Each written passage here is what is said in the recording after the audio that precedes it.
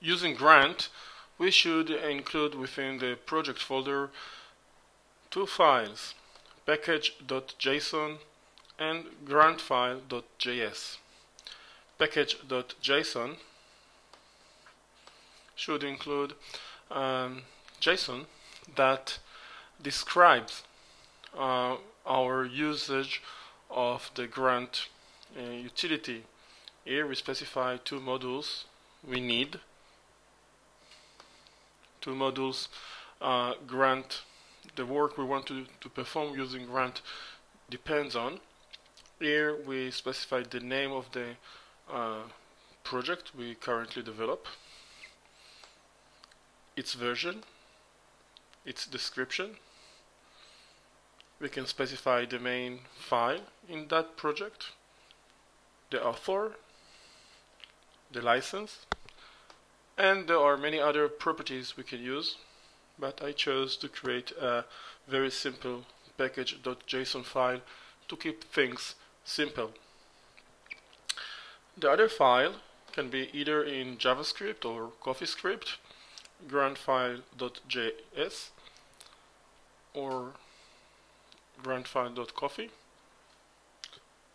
This file, gruntfile.js, should include the definition of a wrapper function, and that wrapper function, as you can see, should be assigned to module.export. This wrapper function includes code such as this code that takes care of configuring Grunt. Here we specify the property. Its value is actually a call for reading the content of package.json, meaning that we can later write pkg.name or pkg.version according to the properties that were used in package.json. Here we specify the task uglify we want to perform.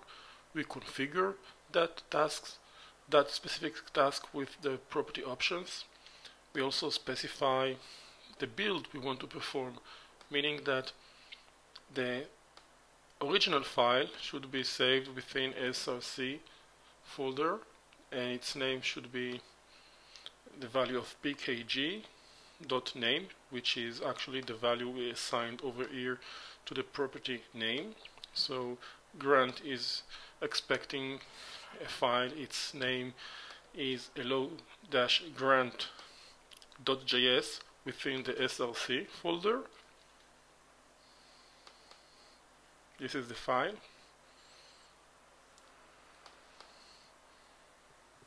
And if we open it, we can see the content. The destination, meaning the result of the tasks Grunt is going to perform, will be a new file with the same name saved within the bin folder with the extension min.js.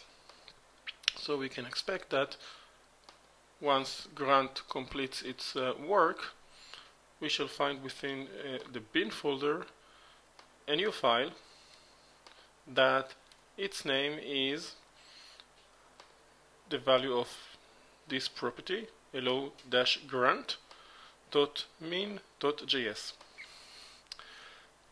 Over here I specify the plugin we need for the tasks Grunt is going to perform. In this very simple demo, the only task is uglification, so the required plugin is grunt-contrib-uglify. Here I specify that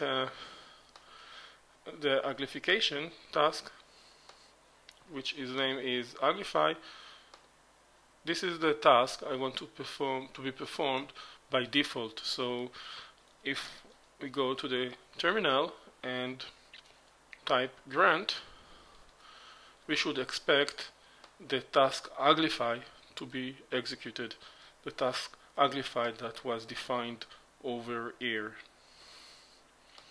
So let's execute grunt. and let's check the folder bin where we can find the new file hello-grunt.min.js. Let's open it, and as you can see, it is the same code we had within hello-grunt.js, only minimized, kind of uglification performed using the uglify module. It was defined over here.